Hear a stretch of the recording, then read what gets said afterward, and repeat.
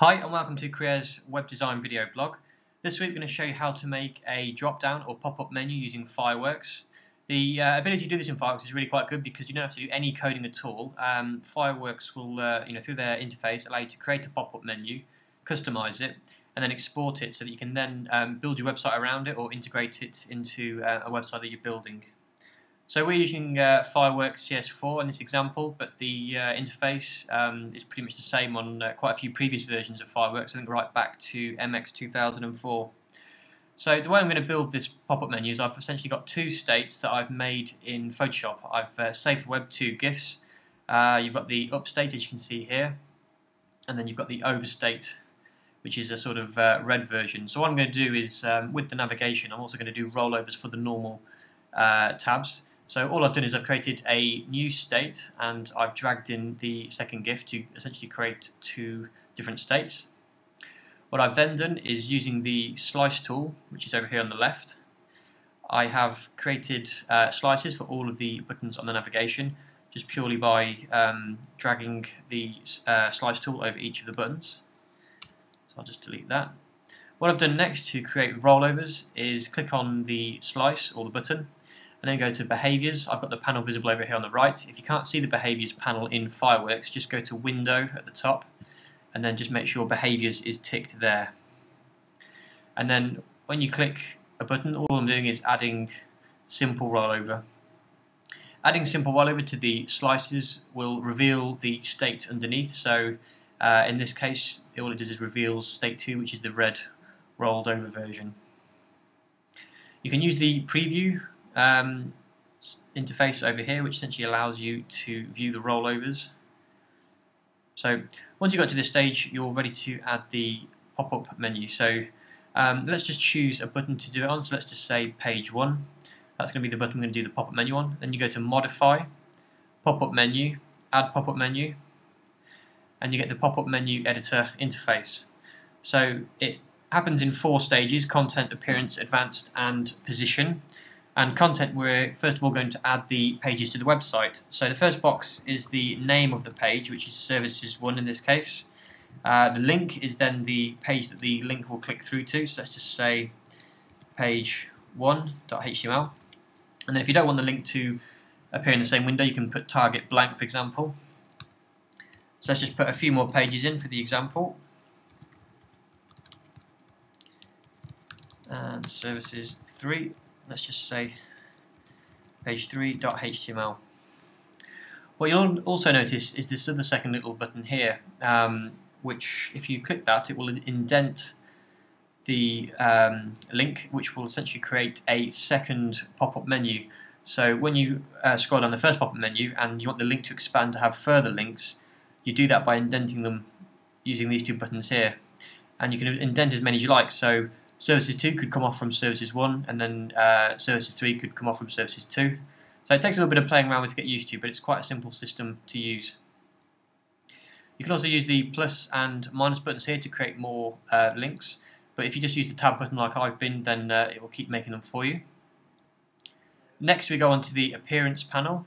This allows you to customize the appearance of the pop-up menu. You can specify whether you're going to be using images or HTML. In this case, because we're going to use real text, we're going to use HTML. You can have a vertical or horizontal menu. In this case, we'll just use a vertical menu. You can specify the typeface you'd like to use. This is going to be creating the CSS for the drop-down menu. And you can select the size of the typeface, whether you want it bold or italic, and you'll see that the preview below is updating as per the settings that I'm choosing. So the up state and the over state just display the method for which, when you hover your mouse down the drop-down menu, so when you put your mouse over a link, you get the overstate, and when it's not, you get the upstate. So you can customize the colors using these 4 buttons here. Next, you click onto the Advanced tab. This allows you to specify cell width, padding, that kind of thing. So if you have cell width set on automatic, the drop-down menu width is determined by the largest of the text links in your navigation, but you can also set it to a fixed width. So I could say 107, which I think is the exact width of the page 1 button. Same sort of thing with the heights. You can add also add padding, spacing, text indent. You can even change the menu delay, so when you hover your mouse over a button, that's the delay for which the menu will appear. If you want to, you can also show borders and select the colours and shadows. And then finally, you can go on to the fourth and final stage of the menu editor, which is the positioning. So this little green icon here represents the slice or button you have selected, and the little blue square represents the drop-down menu, the first sort of where it's going to appear. So you can have it set just off to the right, directly below, above, or to the right.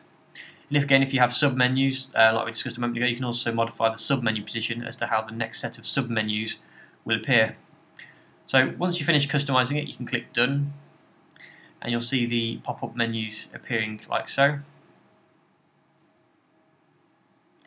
So just to recap, you've got the content part of the editor, which where you enter the pages, the links, and also you can structure the different layers and indentations of the pop-up menus.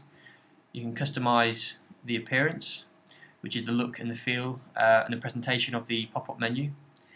You can then change the advanced settings, which are things like the padding, the cell width, whether you want to show borders. And finally, you can choose the positioning. You can set it so that it appears to the left, directly below, above, or to the right. Then once you've done that, you can see the menu has appeared. You can see the outline of it in the blue.